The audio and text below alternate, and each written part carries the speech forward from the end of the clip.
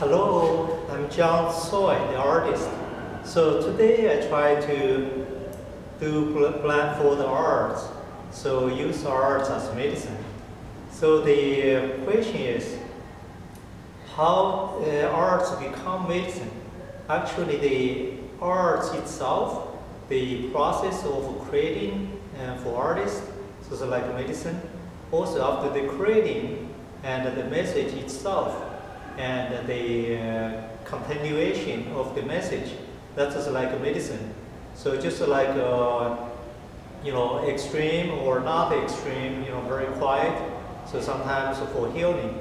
So example, if the people who are so anxious, so even the one who do cut the canvas like me doing already, and if you cut the canvas, actually you go one extreme to the others. So the people, if they are so anxious, so they will go with the cutting, so go with the extreme. So actually, when you go extreme, so they're going to bounce them down. So actually, this is good for the people who have anxiety. The other thing is, even for the people who depress, if you cut the canvas or you stimulate, so the weakness or the depressed condition. So actually, so they balance their physical condition and healing that way too. Of course, they have more. So like with the healing process, a lot of things is hard, impossible to use language to completely describe. So here, I'm going to do some of those tied up, and the reason is tidying, untiding. So that's like medicine itself. So when you're tidying, obviously, when later on you craving more about untiding, and so that's why like you don't tidying. So when you're not tidying, actually you craving more tightening. So that's how the things goes. Like yin and yang, the opposite, and then they create a different move. Of course, see here, I really don't know exactly how the ropes going, but that's the beauty about it. I don't want to know. If you know, actually, so you judge by your brain. So you're constantly, use your experience or use whatever the arts you see before to make a judgment to try to create this art. Actually, if you don't to see it, then actually you make things happen, follow the flow, like the universe with create energy itself. So that's why my ways, of course, it's not the only way, but a different way to create art. So become interesting. So for me, to start.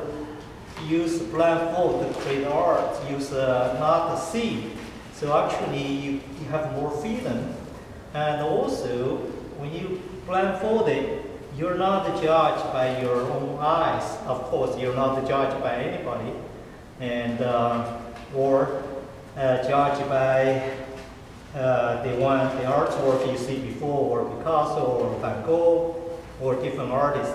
So the whole idea you do this way, I find it's very relaxing and no judgment whatever. And at the same time, so they create a different arts and surprisingly unusual. And because just like the God create nature, so the universal energy, so they don't to prejudge. They don't try to say, okay, they want to make a trees this time, the other time they want to make a stone, the other time they want to make water. So they actually creating, you need to create art like God create nature. So actually an artist, so the real creating, it's more like a God. Artist is if you use other words, you can be much more closer to God, or you can be a God because you're creating the creativities, so make you more unique. And that's how you really be an artist. So artist is not really a matter of trying to copy the God's creating, or you see they already have a tree there, or stone there, or somebody else's eyes or nose, and their clothes they dress. So it's not all about that. So of course, many years, different artists do different things, creating, then they say that they're improving a little bit, or they just use a different way to say they're not copying, but actually they do copying. Just like a few thousand years ago, when they began to make a pottery, so those can be art, because those potteries is very unique and also special. But many years later, so if you're going to try to copy the pottery from a few thousand years ago, and that's not creating anymore. So that's more like a copy.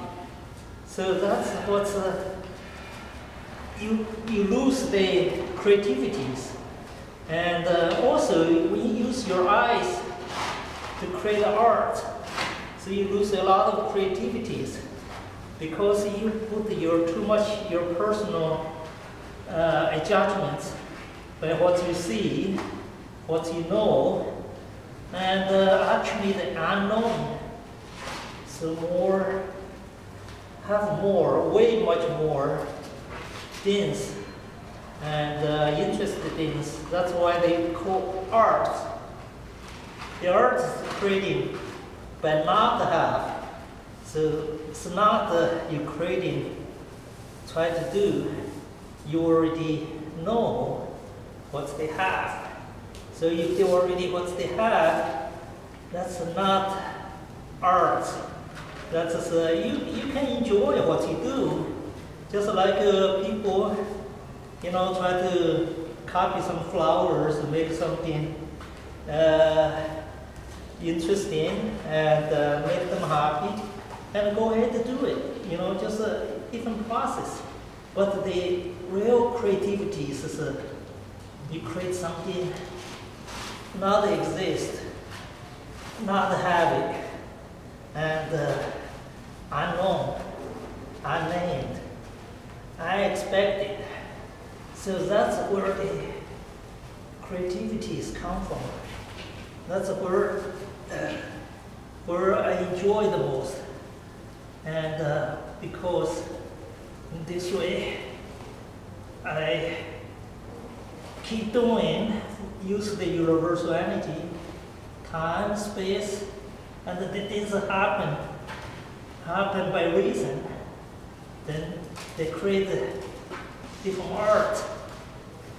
I think I have almost finished here. So that's why you just feel when you want to stop, and nobody really require you to stop, or your eyes to judge you say that to stop.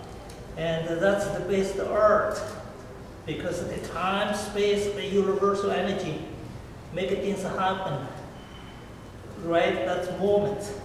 So that's how the art's been created.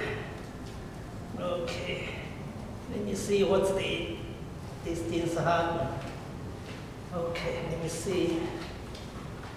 I can see how the arts work. Okay, and keep tidying, doing. Okay, so I think I have enough to see what's going on here. Oh, actually it's pretty unique. See this one, I just finished it.